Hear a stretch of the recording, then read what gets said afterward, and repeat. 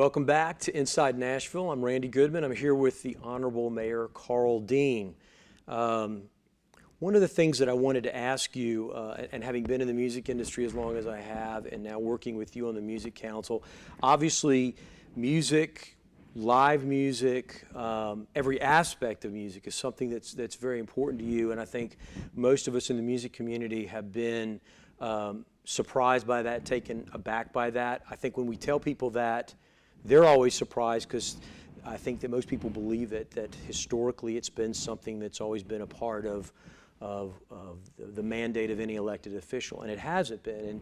And at least in my career here, over 30 years, you're the first mayor that's really, I think, stepped out and put a stake in the ground to say music is very germane, very core to who and what we are. Can you talk a little bit about that? What was the genesis of that? How did that become such a prominent part of who you are as the mayor? Well, first, I think I realized before I ran for mayor, and then certainly when I was running for mayor, and actually got some help from people in the music industry, and had a great event. One of the really very successful events was an event at a restaurant that was put on by the women of the Row.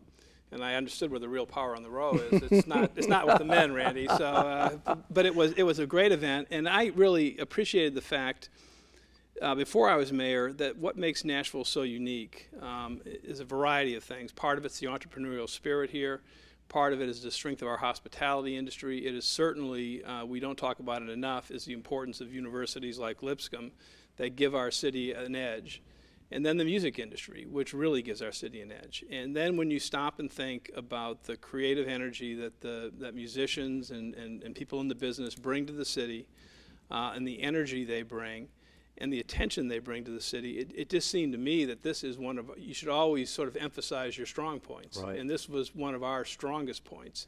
And we needed to do more to make sure that the music industry, number one, knew they were appreciated, and we needed to do more to see that the music industry expanded in Nashville, and that we, I certainly think the brand Music City makes all the sense in the world, and that is something we needed to play up.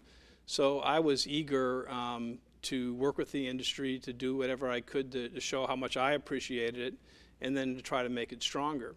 And maybe one of the benefits of not having been, having been here 30 years, but not having been a native, I've heard of the division between the Row and downtown businesses and all that, but it wasn't real to me. It didn't make any sense, And so you meet business people from the music industry.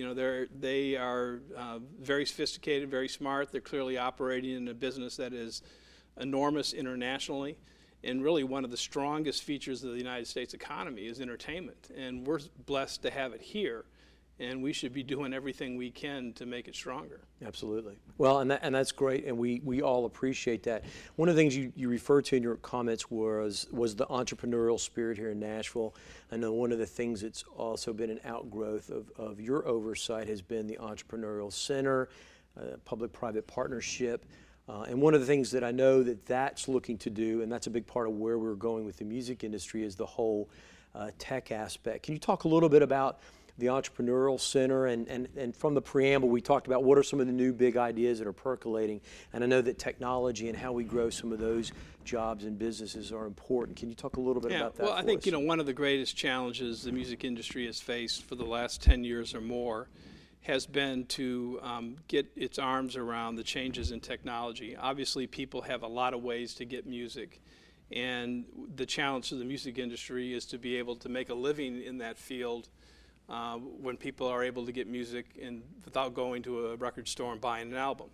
And so the technology changes that have come about, I just believe Nashville should be a leader in that, to find the solutions to how the music industry can continue to thrive, and also to make sure we're on the cutting edge as new forms of delivering music and making music become available. And I think that's a great niche for our city. And it not only will benefit the music industry, it benefits Nashville long term, because I think it's important for our city also to be a city that has businesses that are technology oriented. And a great foot in the door for us with that is the music industry and the technology issues that they're confronting. The Entrepreneur Center, which is a relatively new organization in Nashville, basically helps people with great ideas start businesses. They have mentors who work with them, and some of the mentors come from the music industry.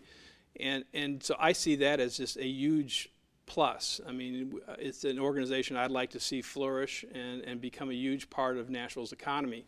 Young people are the key to the future of any city. And attracting smart, ambitious, creative young people to your city and keeping them here is absolutely the key thing that we need to be working on.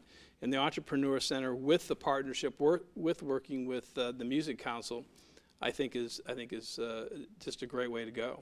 It is, and you mentioned something that made me think. Under the first iteration of the Music Council, and something that you oversaw was the development of a place called Ryman Lofts. Can you talk a little bit about that?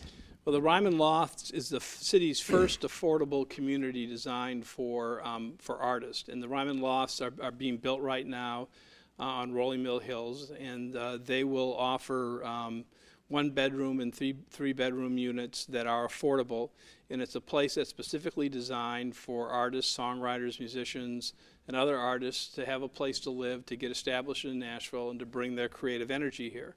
I think it's really one of the most exciting projects the Music Council has worked on. I think it's going to have tremendous ramifications for our city, and it really sends out the message that Nashville wants creative people to come to Nashville. And you know, we've always had it. I mean, we've had scores of musicians show up and songwriters whose capital is their ability to write a song or to play a song, and we got to make sure we maintain that. You know, musicians and songwriters are dreamers, and that's what makes a city great. And so the Ryman Lofts, to me, are key. There are other areas, you know, where the Music Council is not only technology. Obviously, another huge business in Nashville is hospitality. I mean, it's our #2 private employer as an industry sector, about 53,000 people. And people come to Nashville for conventions, for tourism, for whatever. They come for the music. And there's no better indicator of that to me than what's gone on Lower Broadway since I've lived in Nashville. When I first came to Nashville, when I was assistant public defender, you spent a lot of time down there. I had a lot of cases from down Lower Broadway, and there's a lot of things going down around there that people wouldn't be comfortable being there at night.